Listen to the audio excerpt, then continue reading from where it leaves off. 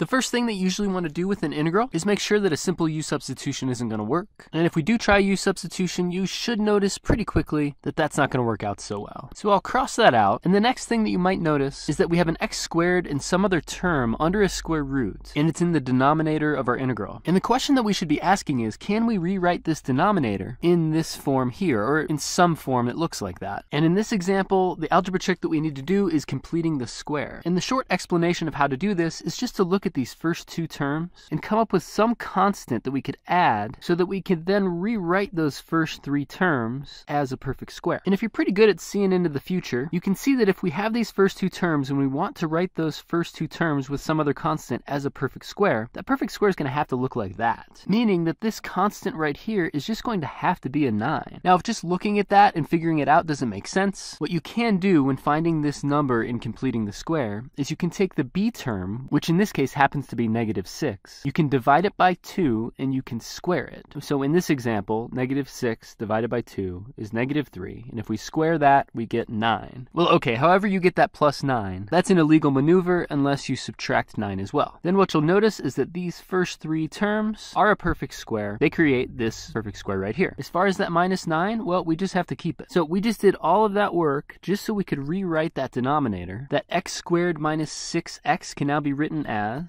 x minus 3 squared minus 9. Now this denominator looks a lot more like this form with an a equals 3, but instead of x squared, we have x minus 3 squared in our integral. So instead of x equals 3 secant theta, we're going to use the substitution x minus 3 equals 3 secant theta. Taking a derivative of both sides of this is going to give us dx. You'll notice that the constant 3 right here goes to 0, and the derivative of 3 secant theta is 3 secant tangent. Now let's plug those substitutions in and get to work on this integral. As always, we can simplify what's under the square root, and as always, we can recall the appropriate trigonometric identity. In this case, 9 secant squared theta minus 9 can be turned into 9 tangent squared theta. We can then simplify that square root, keeping in mind that technically this would be an absolute value of tangent of x, but as we've explained in most of these other videos, we're going to assume that tangent of theta is greater than 0, and we can get rid of these absolute values and cancel the tangent from the numerator and the denominator, cancel the 3 from the numerator and the denominator, and we are just left with an integral of secant, which in most cases I think we just look up in a table, but if you're curious as to where that table entry comes from, we make u something that isn't even in the integral, which is super interesting. And when we find du and do a little bit of algebra, we can notice that du over u is the same thing as secant theta. It's kind of cool. When you divide du by u, the secant plus tangent just cancels out, and you're just left with secant theta d theta, which is our integrand. That then gives us an integral of du over u, which is the natural log of u. And since u was secant theta plus tangent theta,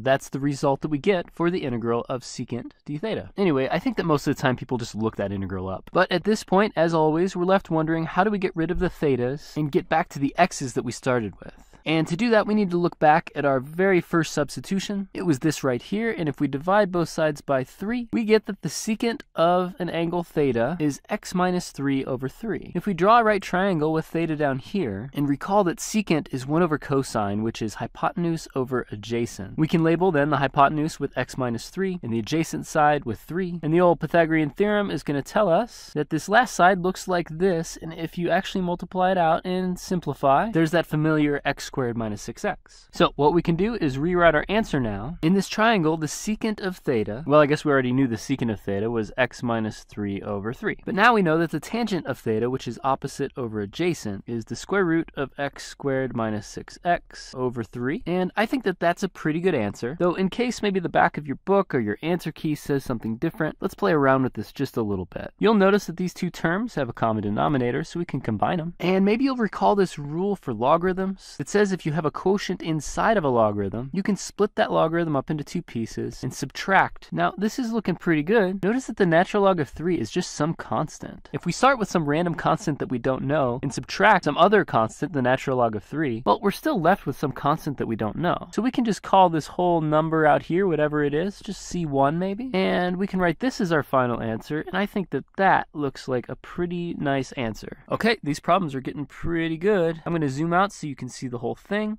And as always, I'm going to scroll through the work so that you can take another quick look at it. As always, just hit pause in your browser whenever you want to stop this thing. But I hope this video helped you out, and I hope to see you in the next one.